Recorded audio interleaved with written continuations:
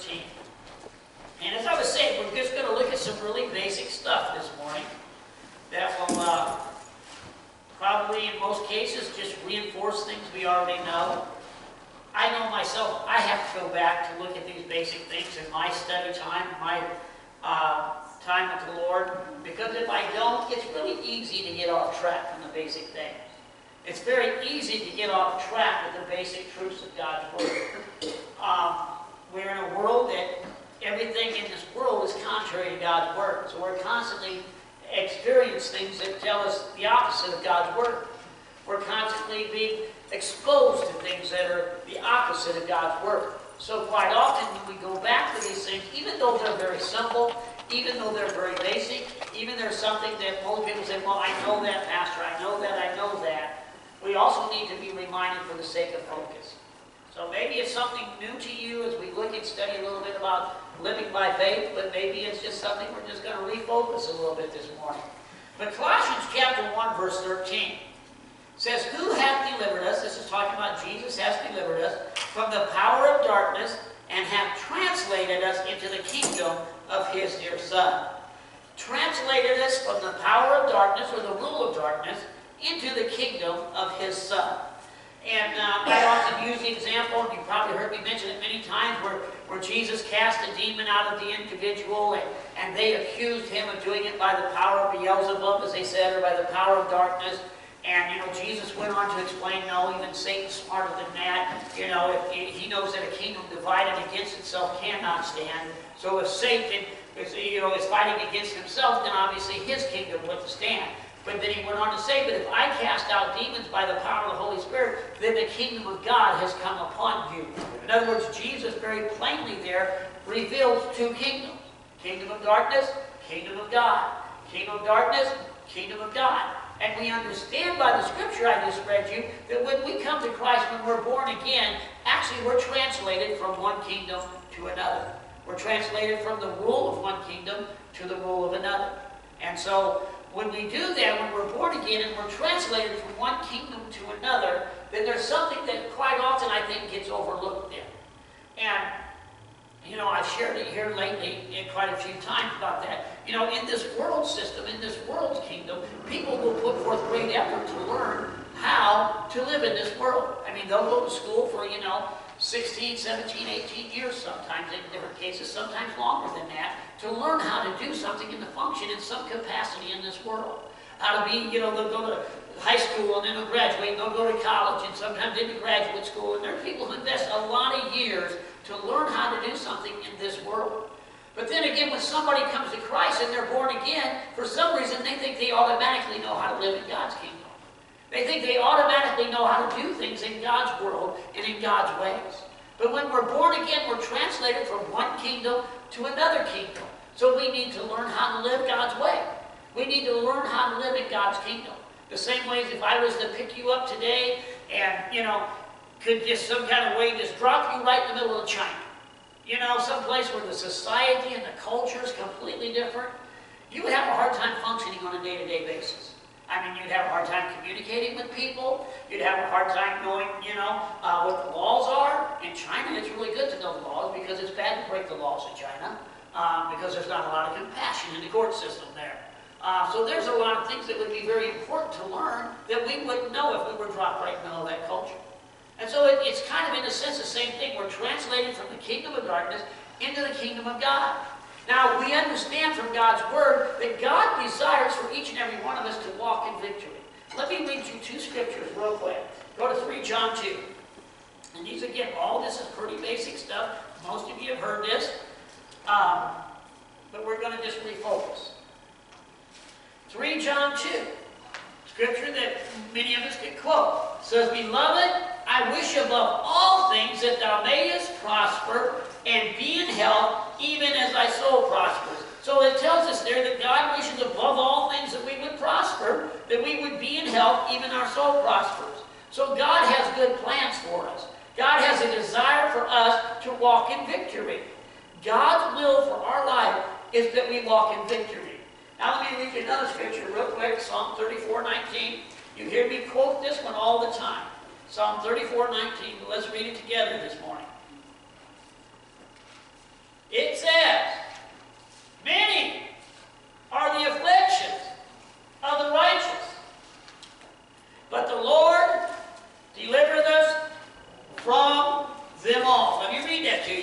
say that all the time. Many, I'm reading it now, are the afflictions of the righteous, but the Lord delivereth him out of them all. So God realizes that there are many afflictions in this world. God realizes there are many battles in this world. God realizes there's many struggles in this world. There's many attacks of the enemy in this world. But God has a desire and a plan, and God's will is that we be delivered from every one of them. So you might say, well, wait a second, Pastor. You says it's God's will above all things that I prosper and be in health, then why am I not prospering and in health? You may say, well, wait a second, Pastor. It says many are the afflictions of the righteous, but the Lord delivers us from them all. Why have I not been delivered from all of my afflictions? There's some I haven't been delivered from. Well, that's a good question, isn't it? And a lot of times people then turn right around and they blame God. Say, well, I guess that ain't true. God really don't want me delivered. I guess that ain't true. God really don't want to bless my life. I guess that ain't true. God really don't want to prosper me. Well, maybe it gets back to what we're talking about. Maybe we've been translated from one kingdom to the other, and we don't really grasp and understand how to do things in God's kingdom so that we do prosper, or how to do things in God's kingdom so we are delivered from the afflictions. Maybe we're in China and we're really confused about how to even function on a day-by-day basis. You see, that's very important to understand. God has a will for us to walk in victory, but He also has a way we have to do that. And we have to learn how to do that. And that's one of the most important things. That's why we go to church. That's why we do what we do. God sent the fivefold ministry, apostles, prophets, evangelists, pastors, and teachers for the equipping of the saints for the work of the ministry and to teach them how to live. So you're here today, and we're all in school on how to function and operate in God's way of doing things, in God's kingdom. And it's very important that we understand these things and we keep focus on this so we realize what we're doing. If we don't realize what we're doing here, then we're never going to achieve the goal, are we? If we don't realize why we go to church, then we're never going to obtain what we're looking to do in church. And you know, the parable of the sower, and you hear me talk about that line in Mark chapter 4, and that's where Jesus talks about the sower goes forth and sows the word. And then there's many things that attack the word, isn't there? Persecutions and afflictions and cares of this world and lust of other things and deceitfulness of riches are the things that it says that the enemy uses to attack the word of God. And so we understand there, it goes on to say though that there are some that originally, immediately receive the word with joy, and then something happens, they don't see the fruit come forth right away, and so they fall away. So one of the number one reasons that most Christians, if you want to call it that way, really stumble in their walk or fall away from church is they're not seeing the manifestation of what they hear from behind the pulpit. They hear, well, the pastor stands up and says, beloved, I wish above all things that thou prosper and be in health. And they say, well, I'm not prospering, I'm not in health. Because that many of the afflictions of the righteous, but the Lord delivers us from the all. They say, well, that's not happening in my life, so there apparently is something wrong with this. Well, maybe we're just not understanding how to do it. And I know beyond a shadow of a doubt, that's the case. So many people come to church, they hear some things taught behind the pulpit, and then they don't see it come to pass in their life right away, so they fall away. And they say, well, I need another church. Well, I need to do this, or I need to do that, or maybe there's not anything to that. There's something wrong here. Maybe there's something wrong with me. Maybe there's something wrong with that preacher. Maybe there's something wrong with the worship team. You know, maybe there's something wrong with the Sunday school teachers, what have you. Maybe it's the building. I mean, we start looking for reasons why this is not happening in our life, rather than realizing, hey, I need to learn how to walk in victory God's way. It does not happen automatically. You can be saved and born again and not walk in victory. Amen. You can be saved and born again and not know God's word and not walk in victory. You can be saved and born again and know God's word, but not put it to practice and not walk in victory. Or you can be saved, born again, know God's word, how to do God's word, walk out God's word, and see victory. There are no other options in that area. So it's important that we learn God's word, we learn how to apply God's word to our life to see the victory that God has promised. And that doesn't mean it's easy, because the Scripture teaches us the exact opposite all the way. It teaches us that the enemy does fight against it. That's exactly what the parable of the sower is about. As soon as the word of God is sown in our heart, the enemy comes immediately to destroy that work. So it is a battle. Amen? Amen. Okay, let's go to Luke chapter 7. And just look at a couple things here. And just, I have taught about this example here on numerous times. And there's a couple things that I was reading over it yesterday. It just really jumped out at me. A couple of real key things that I think, really hinder people. Luke chapter 7, verses 1 through 10. And now in the scripture, let me go ahead and read this to you. Now when he had ended all his sayings in the audience of the people, he entered into Capernaum. And a certain centurion's servant, who was dear unto him, was sick and ready to die. And when he heard of Jesus, he sent unto him the elders of the Jews, beseeching him that he would come and heal his servant. And when they came to Jesus, they besought him instantly, saying that he was worthy for whom he should do this. For he loveth our nation, and he hath built us a synagogue. Then Jesus went with them, and when he was now not far from the house, the centurion sent friends to him, saying unto him, Lord, trouble not thyself, for I am not worthy that thou shouldst enter under my roof. Wherefore neither thought I myself worthy to come unto thee, but say in a word, and my servant shall be healed. Then the man says, For I also a man set under authority, having under me soldiers, and I say unto one, Go, and he goeth, and to another, Come, and he cometh, and to my servant, Do this, and he doeth it. When Jesus heard these things, he marveled at him, and turned him about, and said unto the people that followed him, I say unto you, I have not found so great faith, no, not in Israel. And they that were sent, returning to the house, found the servant whole that had been sent. Now, you've heard me talk about this several different times, and use this in several different illustrations and examples. But there's two things in that passage there that will tell you two things that greatly hinder people from receiving things from God. There are two major things there. One is the Jewish people went to Jesus, and they besought Jesus that Jesus would come to this man's house for the reason that this man had built a synagogue. So in the Jewish mindset, and it was very common at that point in time, they thought that you received from God by your good works. And they thought because this man has done this good deed, because this man has built a synagogue, that because of that, that Jesus is going to come and heal this individual. We never receive anything from God because we've earned it. That man did not earn his servant's healing. He couldn't have done enough good deeds, but in the Jewish mindset at that time, that's what they were expecting. Well, of course Jesus will come heal this man's servant. Look at what he's done. He has built this beautiful synagogue. Jesus is not going to respond to that. You see, the idea of works on both sides here has greatly hindered this miracle from taking place. First of all, if it would have been up to the Jewish people, it would have never happened. Secondly, there's something else in this man's life that is very evident here. He apparently has faith, because Jesus tells him he has great faith. But there's a reason that it hadn't happened up until that point. Because that man made the statement himself that, let me read it to you. Go to verse number 7. And notice what this man had said to himself.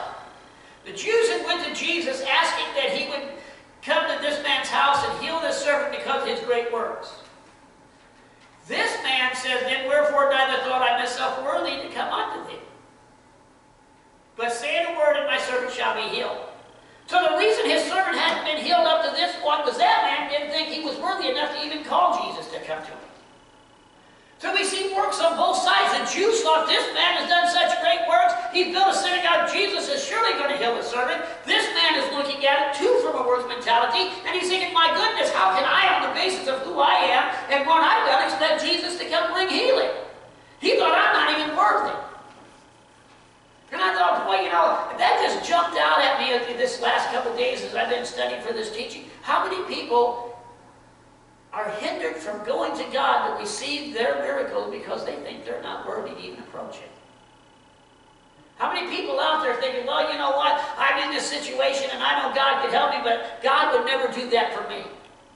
God would never heal me. God would never set me free. God would never bless me. How many people hear these scriptures that it's God's will to prosper them and be in health and think, well, yeah, but not me. How many people hear these scriptures that many are the afflictions of the righteous, but the Lord delivers from y'all, think, well, yeah, but not me.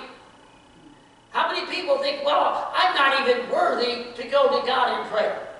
I'm not even worthy to take this need to the Lord. And maybe you don't feel that way, maybe you don't think that way, but I'll tell you, beloved, there's a lot of people that do. And I think probably if we were all real honest, we probably all fought that battle somewhere along the line in life.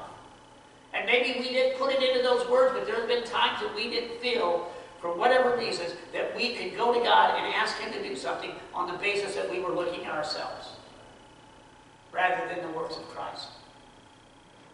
You see, we approach God not because we built a synagogue. We don't stay away from God because we're not worthy. We approach God on the basis of the works of Jesus Christ. On the basis of the death, burial, and the resurrection of Jesus Christ. You see, that's the one thing that we learn all throughout the Scriptures. I mean, look at the examples we have. Apostle Paul, he went into the high priest to get letters so he could go out and persecute Christians and take them captive. And while he's doing that, Jesus appears to him on Damascus Road and speaks to him.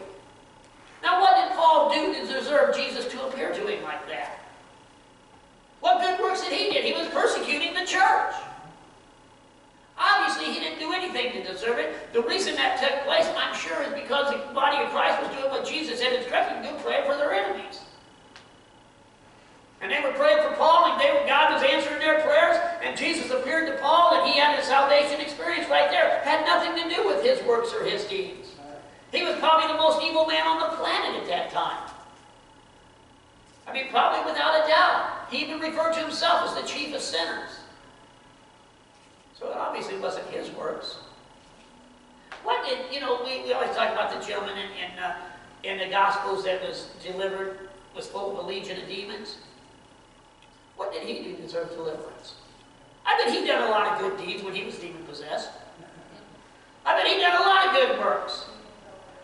Obviously, he did absolutely nothing to deserve being delivered that day, other than he fell at the feet of Jesus and worshipped him.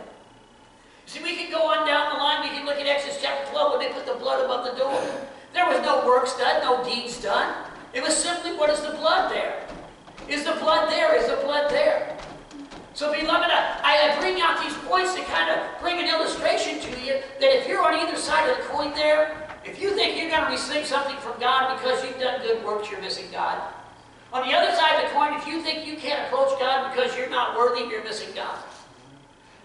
Beloved, you can approach God and you can receive anything God promises on the basis of the works of Jesus Christ. It's not what I've done, it's not what you've done. It's not my worthiness, it's not your worthiness, it's the worthiness of Jesus Christ that is key there. But it's really easy to fall prey to either one of those sides of the coin. There's a lot of people out there, beloved, who base their walk with God on the basis of their works and their deeds. And there's a lot of people out there who won't approach God because they think, well, God, I'm not worthy for that. But we know that our salvation and everything we receive, God does not come by our righteousness, it comes by His righteousness. Amen? You with me so far? Okay. Let's go to an age-old scripture we know, Romans chapter 10. And like I said, we're just doing some basic teaching on how to live in God's kingdom. And one of the first things we have to understand is the just shall live by faith. We walk by faith then, not by sight. The world kingdom walks by sight, doesn't it?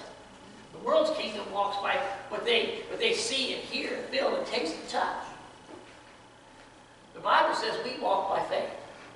The just shall live by faith. All the blessings of God we receive by faith. We inherit by faith. Amen? Y'all looking at me kind of funny though.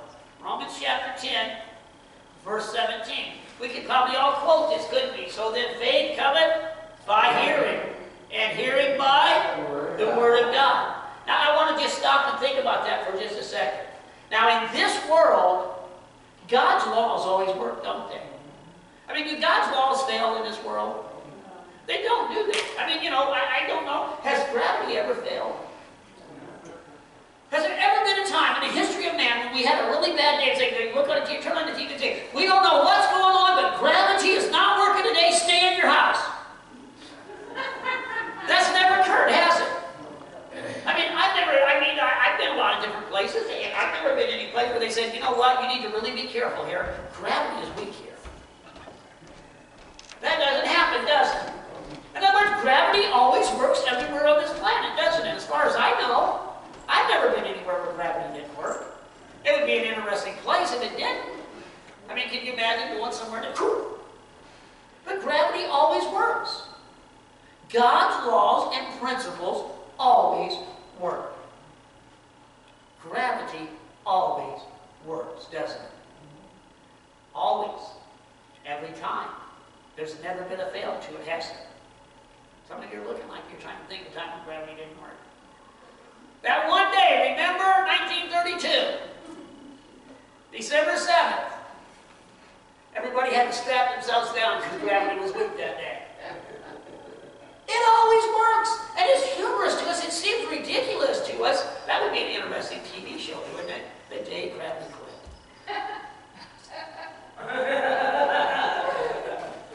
I promise I'll stop. I don't know why that just seemed humorous all of a sudden.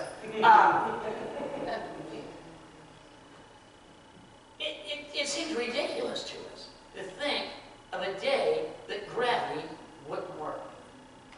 It seemed to us just as ridiculous to think of a day that God's principles of faith wouldn't work. The same God who created gravity, let me take another step part of that. Do you know why gravity works every day? Because God made it work. Think about it. Why does gravity work every day? What is that? The assurity of gravity working every day based upon God's Word. God's Word. He spoke it into creation, didn't he? And the foundation of gravity being sure is God's Word. Think about it for a minute. The Word came before gravity. He created the universe by His Word. That's right. Did He not? Yes. He keeps the universe by His Word. He said, let there be light. There is still light. And it works every day, don't it? In other words, what God has produced with His Word works all the time. So when He says faith cometh by hearing and hearing by the Word of God, would it work? Would that be just as sure as gravity? Should be, shouldn't it? So if faith cometh by hearing and hearing by the Word of God is a kingdom law or a kingdom principle, it will be just as sure as gravity. Right? Same God, created same law, the exact same way. The same God who spoke this universe into existence is the same God who says faith that cometh by hearing and hearing by the Word of God. This Word is just as sure as gravity. Amen? And that's like you always hear people say, you hear for years that, oh, it's hard for a scientist to be a Christian. Why? You're right. Science, to me, assumes the existence of God. I mean, doesn't science assume that what I do in an experiment today, it's always going to be that way? Doesn't is that one of the things in science that you have that an experiment has to be repeatable? Well, doesn't that imply a universe that's created by an intelligent being that always works the same? Yes. And it's created and it is sure that the way it works today, it will work tomorrow and next week and next year and 10 years from now. So the same God who created that universe is the same God who spoke this word, and He gave us this word and told us that faith cometh by hearing and hearing by the Word of God. Now, let's take a step farther. Are you with me so far? Take it one step farther. This word overrides gravity.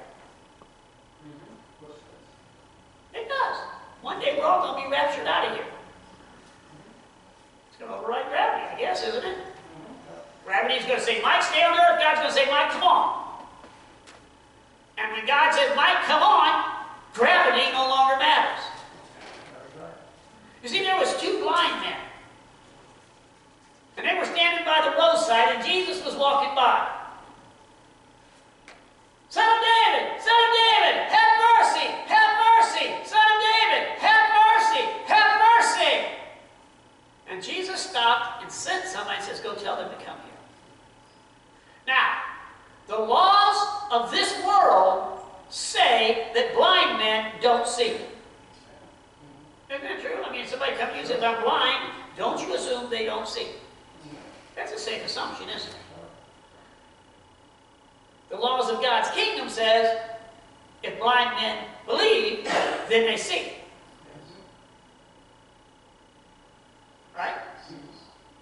And Jesus asked him, what would you have me to do? Well, we'd like to be able to see, Jesus. And what did he say? According to your faith, be it done unto you, and they can see. Their faith says, I can see. This world's laws says you can't see. God's kingdom laws overrode the natural laws of this world. Jesus did that on a regular basis, didn't he? He walked on water. Now, doesn't this world's law say that you sink when you walk on water? I mean, if you don't think this is one part of the sermon you can't put to the test. River's right down here after church. If you want to go prove me wrong, we will all go watch you walk across the river. Maybe it's what this kingdom law of the world says, doesn't it? That you can't walk on water. But yet Jesus did walk on water. Faith cometh by hearing, and hearing by the word of God. Now, think about this situation. I face this all the time. We all face this on a regular basis. Somebody calls the pastor. Pastor, we can come pray for him. What's wrong? I'm in the hospital. Deathly ill. Okay? You're deathly ill. Now, walk into the room. Well, what's going on? Well, this is what the doctor said. And the doctor says that, I've got this problem and this problem and this problem. And here's what's the prognosis. The prognosis is what is the expectation of this disease or this affliction. Well, it ain't good. The doctor says that everybody who's ever had this never lived more than 3 months. Okay. That's this world's evidence, right? That doctor has taken all the years of scientific study, and all those years of scientific study have indicated that people who have this disease, normally these are the symptoms that they have, this is the progress they take, and usually they don't last more than about 3 months. And, there's been 500,000 cases of this, and 498,000 of them have died within the first 3 months. And then this particular doctor says, I've had a lot of experience with this, and quite honestly, everybody I've ever treated is dying. So all of his information and all the evidence he has from this world say that you're going to die. Now, don't get offended, but I'm looking at other evidence. The evidence that I'm there bringing with me says that by the stripes of Jesus, you're healed. The evidence I have is God's Word that says that God's a healer of all of us. The one that I have that tells me there that the prayer of faith shall raise up the sick. Now, I'm going by the kingdom of God's evidence, and that doctor's doing his job. He's doing a fine job. He's going by the scientific evidence that he has gathered in this world. Now, the kingdom of God's evidence says that you're going to live and not die. The kingdom of this world's evidence says you ain't got but about 3 months to live. Now, if we're operating in the kingdom of God properly, you're going to live and not die. Amen. The kingdom of God is going to override this world's evidence. Jesus did it all the time. The apostles did it all the time. Christians have done that on a regular basis throughout history. Faith cometh by hearing, and hearing by the word of God. How often? All the time. Okay. Romans chapter 14. Oh, no, wait, let's go back to Romans 10:17. I'm getting ahead of myself. Slow down, Mike. Romans 10:17. Faith cometh By hearing, and hearing. hearing by the word of God. Let me give you an illustration of that. That's like the mail. Everybody's like, well, that's a weird illustration. Faith cometh by hearing, and hearing by the word of God is like the mail. It's like the mail. There's somebody who sends it, there's somebody who delivers it, and there's somebody who receives it. Correct? Correct. Faith cometh by hearing, and hearing by the word of God. There's somebody who sends it to you. Somebody sends you faith. Faith is in the mail. Faith is in the mail. God has sent faith your way. Right? This is the mailman. Faith cometh by hearing the word of God. How does your mail come? By the mailman. He brings it to you, don't he? So, God sent faith. The mailman delivers it. And now you have to receive it. Faith cometh by hearing, and hearing by the word of God. God said, okay, let's look down there. I'm going to send him some faith. Here it is. Here comes the mailman. Now, we choose whether or not we receive it. We don't have to receive our mail. I got a stack of letters on my porch that I haven't received. Put down. Because it's not our mail. And post office, for some reason, keeps wanting to bring it. No matter how many times we tell them, so I'm tired of messing with it. It's like, make a pile there, we'll do something with it someday. But we still have to receive our mail. We have to open it up, we have to read it, and we have to receive it. And it's the same with this. God has sent us faith. We have to receive it from the mailman. We have to get the word of God into our heart. And then faith comes. Amen? If you abide in me, and my word abides in you, you will ask what you will, and it shall be done unto you. If you abide in me, and my word sits on the shelf, if you abide in me, and your pastor knows the word, if you abide in me, and my word abides in you. Now that's a kingdom law. Yes. The same way as gravity is. If we abide in Jesus, his word abides in us. And it's alive on the inside of us. Then we will ask what we will, and it shall be done. You with me so far? Yes. Let's go to Acts chapter 14. Man, I'm not going to keep it too long. I'm going to finish this tonight because there's several things I want to look at. All along the same line. Real basic things here. Acts chapter 14. Let me read that to you. Verses 7 through 10. We see this very simple process. Acts chapter 14, verses 7 through 10. And there they preached the gospel. And there sat a certain man at Lystra, impotent in his feet, being a cripple from his mother's womb, who never had walked. The same heard Paul speak, who steadfastly beholding him and perceiving that he had faith to be healed, said with a loud voice, stand upright on thy feet, and he leaped and walked. Now let's break this down for just a second. Something happened there, and there they preached the gospel. What's taking place? Faith cometh by hearing, and hearing by the word of God. So the word of God is going forth, right? He's hearing the word. The word of God's going forth, and he's hearing the word. The word of God's going forth, and he's hearing the word. Now you understand, go to Isaiah 55. And I'm bouncing you around this morning, but let's tie some scriptures together. Isaiah 55, verse number 11, I believe. Yeah.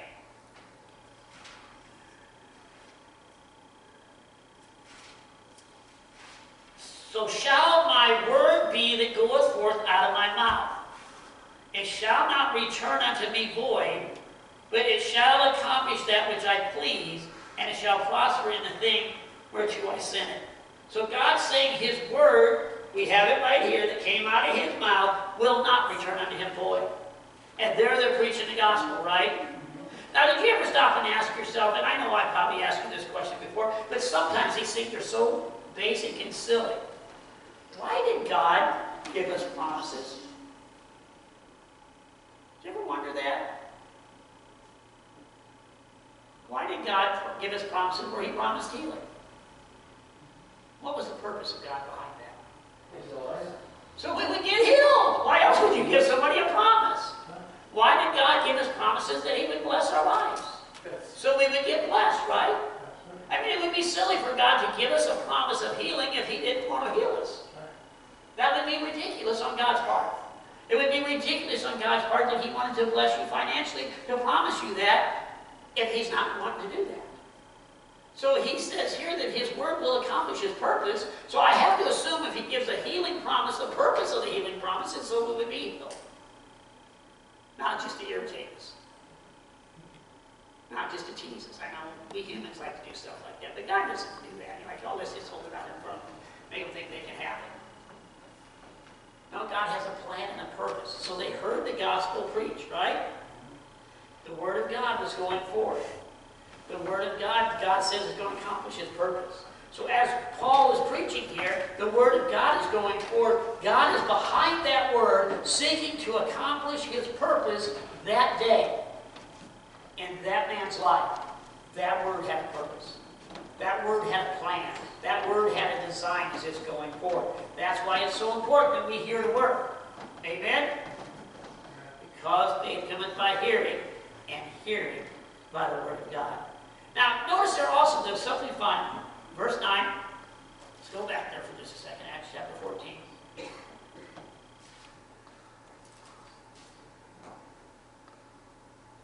The same heard Paul speak, who steadfastly beholding him and perceiving that he had faith to be healed. Stop. Does it say right there he had faith to be healed? It does, doesn't it? It stops at that point. It says he had faith to be healed.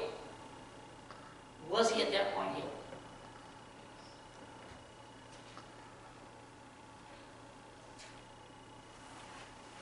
He wasn't, was he? I mean, was he running around? He had faith to be healed. The word of God had went forth. The word of God had been spoken. The word of God does not return void. He heard it. Paul had a perception in his spirit that this person has the faith to be healed. He can see that faith. It is there. It is resident. But he's not up running around healed. That doesn't make sense, doesn't it? Does it? Jesus, the two blind men say, according to your faith be it done unto you. Why is it not according to this man's faith be it done unto you? Because you know what? You can examine the scriptures, and even though you have faith, generally there's another step that has to be taken. This man had faith to be healed, and his healing was not yet manifest. Was it? I mean, not running around. He's getting ready to, but he's sitting there. Paul is preaching. Paul sees the faith in him, but there's not yet manifestation.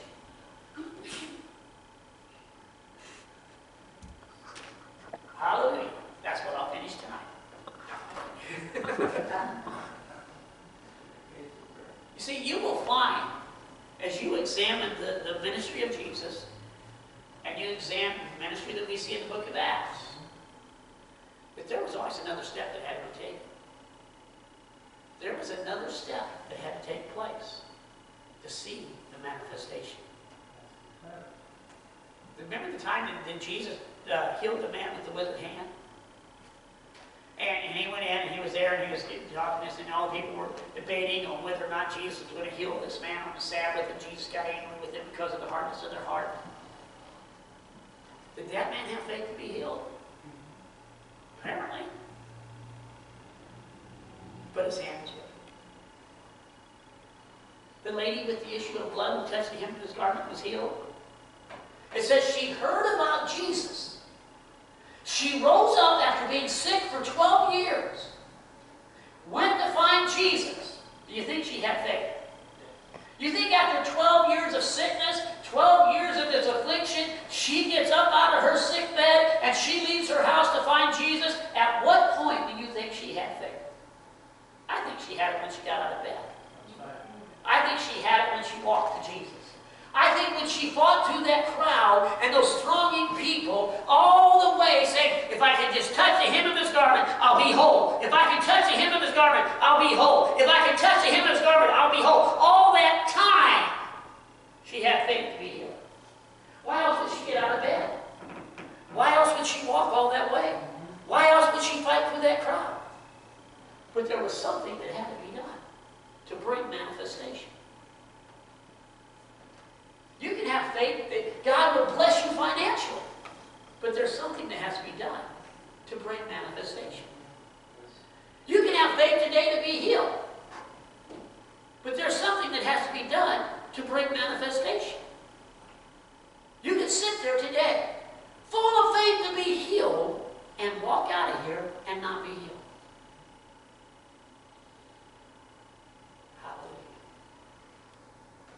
See the man with the withered hand? Jesus said, stretch forth your hand. Whew!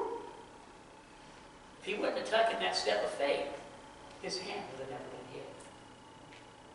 The lady with the issue of blood has for some reason, somehow or another, received revelation from God. It's what was saying, if I can just touch the hem of his garment.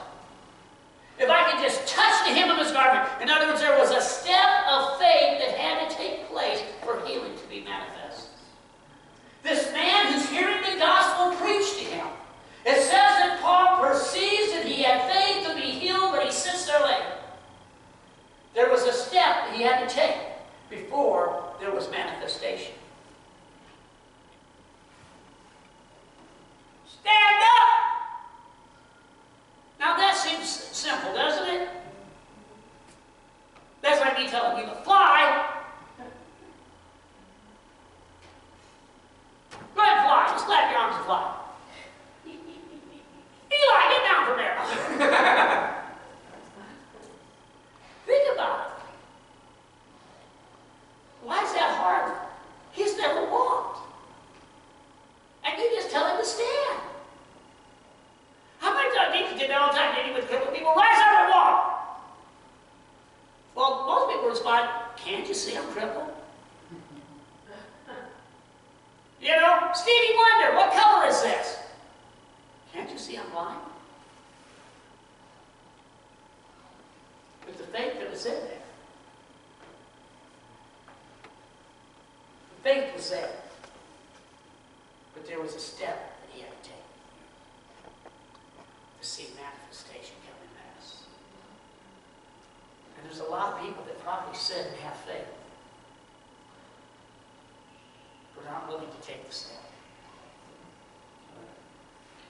Beloved, I wish above all things that prosper me in health, even as thy soul prospers. But many are the afflictions of the righteous, but he delivers us from them all. And maybe some had no idea, had no faith whatsoever to be delivered from their affliction, but some have faith to be delivered from their affliction and are sitting there on their hands, not taking the step of faith necessary to take it.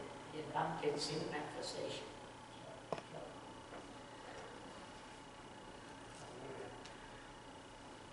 The walls of Jericho. Then march around in 6 days, not say anything. On the 7th day, march around it 7 times, shout, and the walls came down. There was a step of faith they had to take.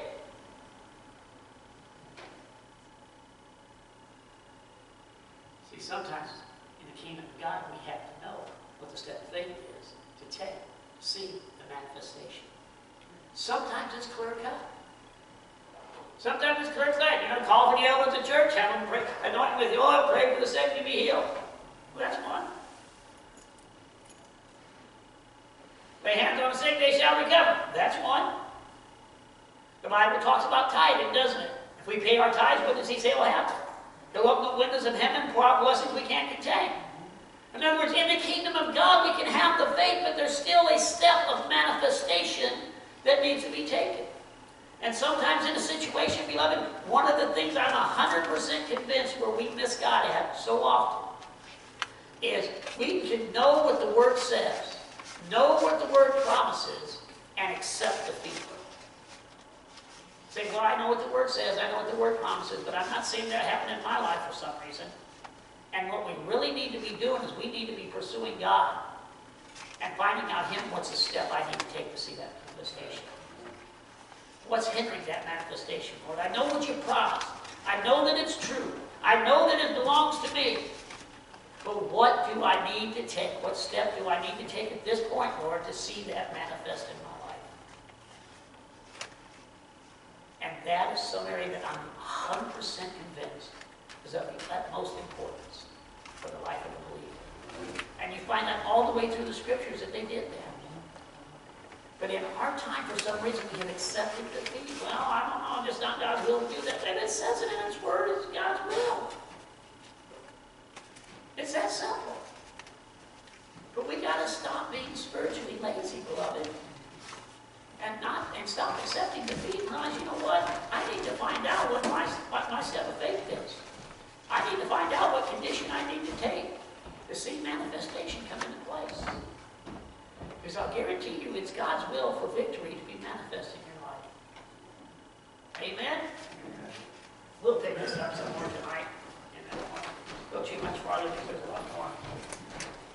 When I come to your house, Find out the mail? Yes. Oh, yeah. All the mail. Yeah.